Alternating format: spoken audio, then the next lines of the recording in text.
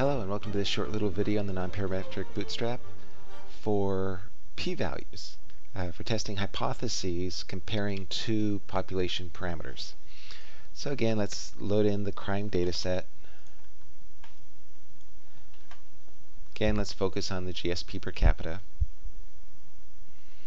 And now let's look at, as an example, let's go ahead and look at the difference in means between the Northeast and the Midwest using confidence intervals. And this is what we ended up with in a prior video. Define our test statistic, go ahead and break up the GSP per capita into its two groups, the Northeast group and the Midwest group. And then we sample from the Northeast group, sample from the Midwest group, calculate the sample means of each, and then the test statistic, which is just the difference in the two. Do that many, many times. This will give you a 95% confidence interval of the difference. Now the p-value actually makes an assumption. Let's go ahead and do this for a p-value for the hypothesis, the null hypothesis, that mu1 is equal to mu2. Now, if mu1 is equal to mu2, that means that we can the census for region is irrelevant, which means we really don't have to break it up into two groups. We can, instead of doing this, we'll replace it with these three lines. The first line determines which of those records belongs to the Northeast and Midwest. That's a vertical bar, it means or. Then it stores all the GSP per capitas for the Northeast and Midwest in the MMT variable, MMT for measurement. Stores all this census for values in the GRP. So when those three lines are run, the GRP should contain just Northeast and Midwest values. You notice it does. So that was the first change. Instead of having two groups, or two separate samples, we're going to put them all together because our null hypothesis is that the two groups are essentially the same.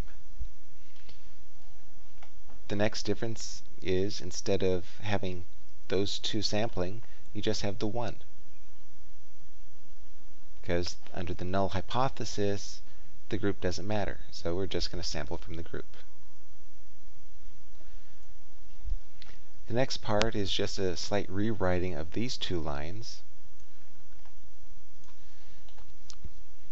And here we're going to be comparing the means. So it's means of the measurements when the group X is equal to the Northeast, when the group X is equal to the Midwest. So that was the second difference. And this line remains the same. You're looking at x bar 1 minus x bar 2. And there's the distribution.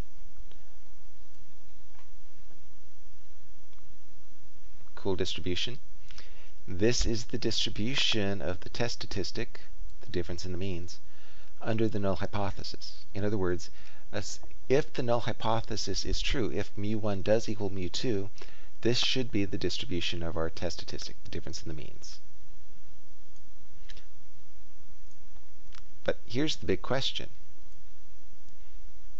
What's the p-value? The p-value assuming the null hypothesis is true. Remember, p-values always assume that the null hypothesis is true. And here's how you would calculate it.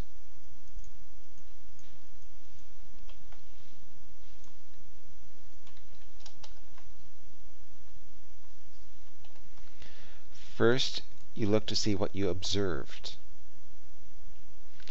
Second, you calculate the probability of observing data this extreme or more so. This TS is all the possible outcomes. OBS is what you actually observed. What did we actually observe for the test statistic? We observed a value of sample difference of 5,274. 5,274 is way over here. Probably right about there. So everything to the right of that is going to be part of the p-value, and everything that's more extreme on the bottom end is going to be a part of the p-value. Now, just to simplify calculations, we're just going to double this upper end to get our two-sided p-value. Two-sided because you're testing for equality. So how do we get this area? That's what this gives us. Everything that's highlighted are the times when the test statistic, what we just generated, is greater than or equal to what we observe. Taking the mean of that gives the right-hand tail. Taking the mean gives us everything shaded here to the right. And then doubling it gives us our actual p-value. So the p-value is 0.0274. We always compare the p-value to alpha. Usually alpha is 0.05. Because the p-value is less than alpha, we reject the null hypothesis. We conclude that this null hypothesis does not reflect reality. Mu1 is actually not equal to mu2. The difference in the means between the northeast, and the Midwest is not 0. Northeast actually has a higher mean than does the Midwest. Another example.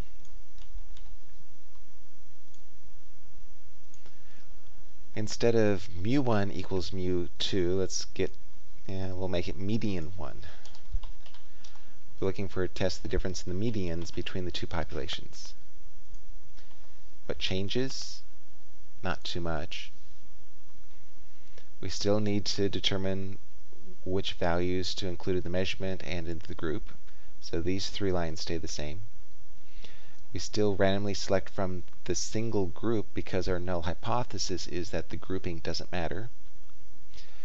X bar 1, we're going to call that median, and X bar 2 will also be a median, so that had to change.